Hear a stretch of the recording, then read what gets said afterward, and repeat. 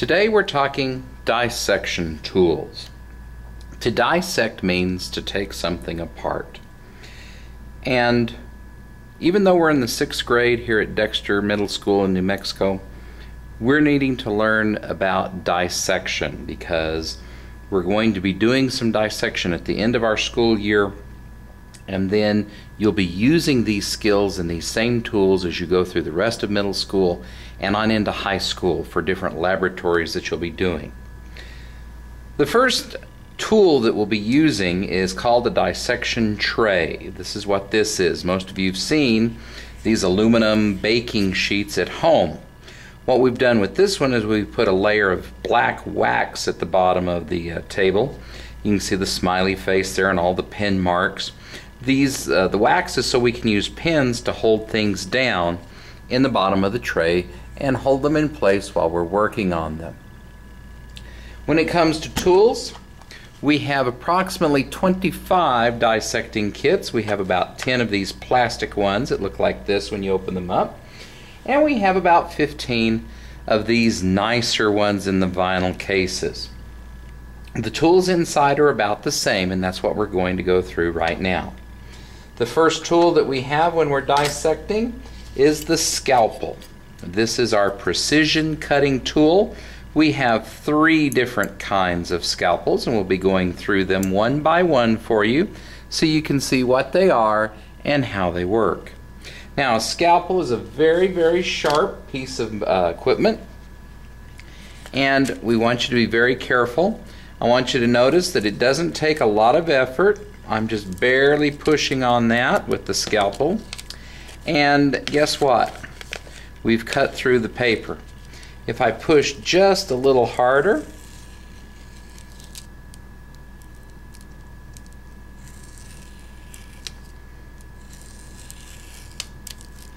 I can really do some damage. In this case, this is just paper, but I've cut all the way through the paper and into the wax below. These instruments are so sharp that if you were to cut your finger, you probably wouldn't feel it until you looked down and saw that you had been cut. Alright, the 3 basic scalpels that we have, we'll start with this one. This is called a number 21. It has to do with the size and shape of the blade. This is our all-purpose general scalpel that's used to make your first cuts. We have a number 15 scalpel. The 15 scalpel is preferred by plastic surgeons and others that do professional and very precise cutting. And it has a smaller rounded blade at the end that is beveled or sharpened on both sides. The last one is called a number 12. The number 12 blade is the one that's preferred, especially if doctors are still using stitches or what they call sutures. This one you can actually run underneath the suture along your skin and cut the sutures. So these are the 3 scalpels: the number 21, the number 12, and the number 15. You will need to know all 3 of these for a quiz. A couple of other things that we need to know about our scalpels is how to hold one. We hold one like a pencil. We prefer to hold it like a pencil because then my forefinger becomes part of the blade, and wherever my forefinger goes, that's the direction that the blade goes. Some of you I know were taught to hold pencils with all 4 fingers, something like that. Please feel free to use that. You can also kind of hold it like a steak knife where you've got it this way, or if I turn it and I look down on it, I have my finger on top so that I can push down. But we prefer in the lab to hold it like a pencil. We find that this gives us much better control. So there's the scalpels. The other thing that we have in our kits that you'll be using are called forceps. Now around your house, you probably call these tweezers.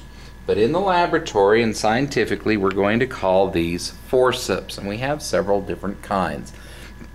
And really, what you need to know is what we call a smooth forceps. Yes, even this little set of teeth in here, these are called smooth forceps.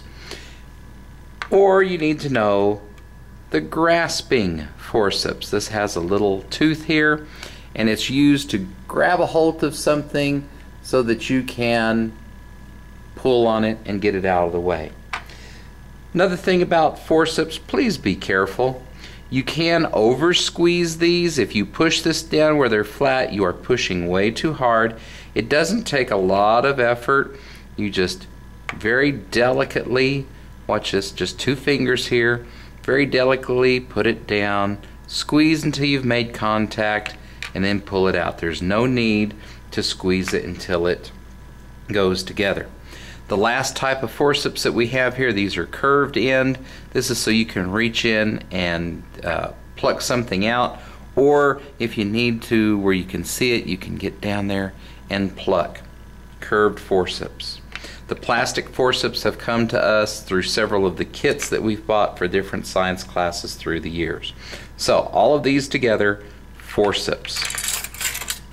The next major tool that's in here that you'll be using are the scissors. There are 2 basic kinds of scissors that come with our dissecting kits. We have the blunt end scissors.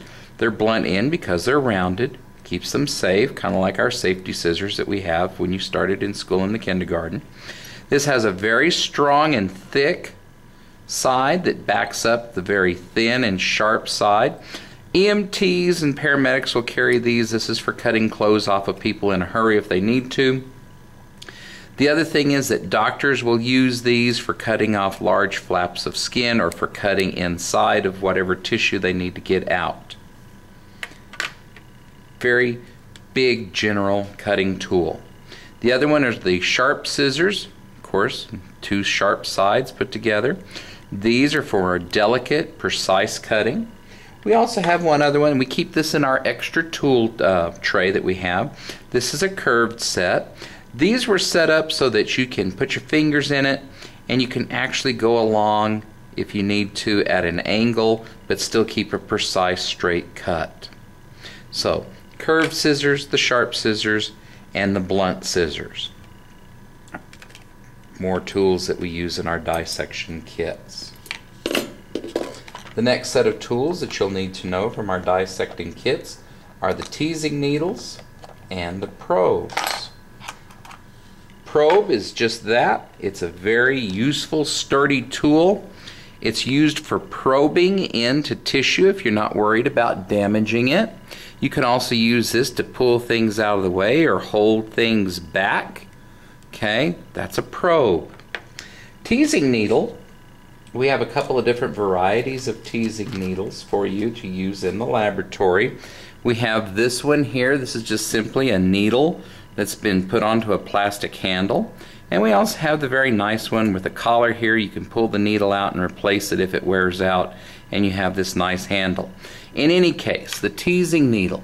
Teasing means to go into some tissue, and if you don't want to use a scalpel, you can use the teasing needle and you hold it just like a pencil again. Use a teasing needle, you go in and you can tease the tissue apart, or you can tease the object out of wherever it's embedded. It's a teasing needle. So teasing needles and the probes. And as you can see, the wax gets all up under your fingernails and everything. So please beware of that. A couple of other tools that we keep in our kits, or we keep in the extra tray, include the ruler. We have the American Imperial system on top, the metric or SI system on the bottom. The metric system is what we'll be using in class. We have a magnifying glass. It has 2 lenses. The first lens is just for general magnification. The bottom lens is for a more intensive magnification, like a bifocal lens in your glasses if you have those. And then we have an eyedropper for taking samples of liquid, or maybe we have some food coloring that we're trying to stain something so we can see it better. All of these will be available to you to use. How do they go back together into the kit? Well, let me show you. Here's our little plastic kit. We've taken everything out of it. I did leave the curved forceps in here, so we'll put those back. First thing that will go back in is our scalpel. Scalpel goes in, blade down, and again, if you're handing tools to somebody, you hand them handle first. Notice that I've turned this so that the back of the blade is against my hand, so I'm not going to cut myself as I hand this off to somebody. There we go, handle first, and you should have been taught this at home. You always handle sharp things with the handle first. We're going to put it in that third slot. We're going to put our probe into the slot next to it. Notice that I'm putting all of the sharp things pointed down. Our teasing needle will go into it right next to that. Our eyedropper goes into this little slot in the middle. Now, in the scissors, you'll notice at the bottom we have these two prongs. The blunt-ended scissors go on the bottom because they're larger, and we'll put the smaller sharp-end scissors up on top, and there we have our completed dissection kit. This one is left blank intentionally. I'm sure at one time something went in there, but through the years that's become lost, and we have these kits set up for you. In the vinyl kit, here we go. Let me get my grasping forceps. They go right here in the end. We have our blunt scissors, our sharp scissors, our smooth forceps. Over on this side we have our probe. We have a place for our straight teasing needle. We have a place for a curved teasing needle, and you'll notice that these go into a plastic pocket, and we have a place for our number 21 scalpel. The number 21 scalpel will be your standard scalpel that's in all dissection kits. If you need a number 12 or number 15, you'll come over to our extra tool tray and you'll get one out. And that, ladies and gentlemen, is our dissection kits. A little bit about what the different tools are and how they're used.